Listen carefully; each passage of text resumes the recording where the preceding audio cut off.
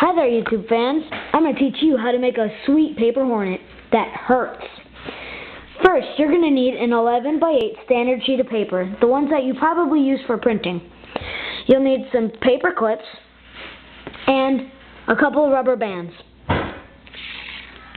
First, you want to start by folding the piece of paper. You see how it's like really long here? You want to fold it, you want to turn it around and fold it sideways. So it kind of looks like this. Not like that, like this. Okay? When you're done with that, you want to flip it over to the other side and do the same thing. You want to fold the same crease, and then what you want to do is you want to rip it in half. When you're done with that, that's not perfect, I know, but it should look somewhat like this. When you're done with that, you want to fold this piece, the one you just had, in half to the left. So if you have it long ways, you want to fold it to the left, like that. Okay? Same thing, you want to flip it over, and then fold it on the other side. Now when you rip it, it should look like this. Now here's the last part, or not the last part. I'm sorry. But you want to fold it, if you're looking at it like this, it kind of looks like a square. I know it's hard, but if you're looking at it like this side should be the long side. Okay? You want to fold it to the left again.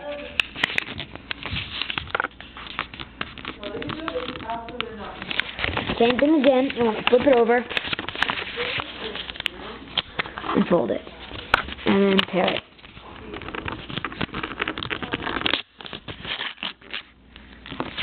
So now it should kind of look like this. Now let's move all these scraps away, and we'll start folding.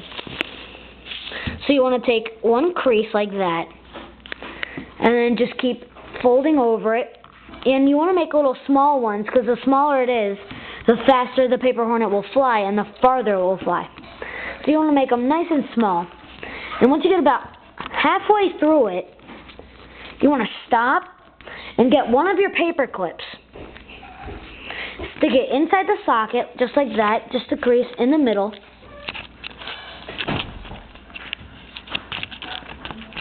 Sorry about that. And it should look like that. See the paper clip, the shiny thing right there? That's in the socket, in the creases we just made. And then you just want to keep folding over that. Keep folding, and folding, and folding, and folding, and folding. Make sure you get nice, smooth creases. And then what you want to do after that, after you can feel the paper clip in the middle, you want to start bending it whichever way you want.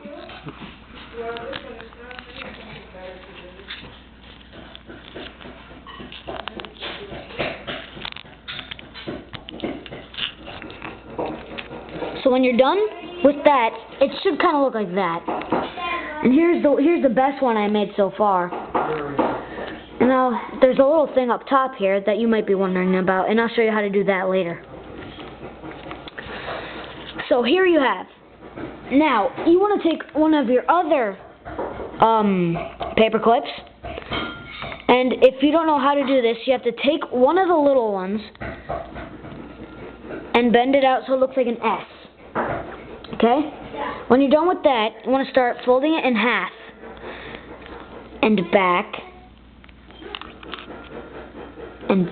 until it rips.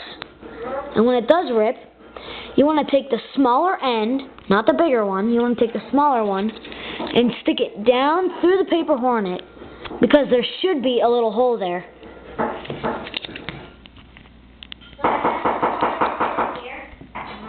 So you want to stick it down through there, and it should kind of look like this one.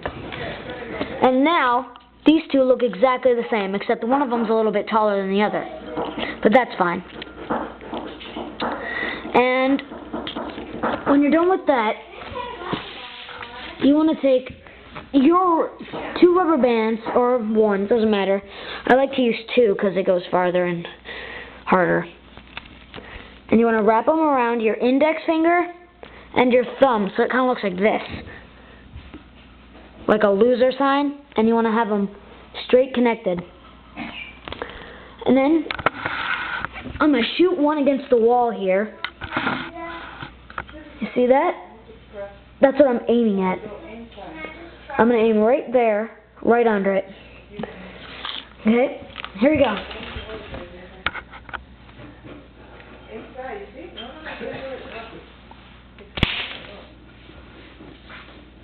Let's try it one more time. That was a bad one. Sorry. Thanks for watching, and hope your paper hornet's the best.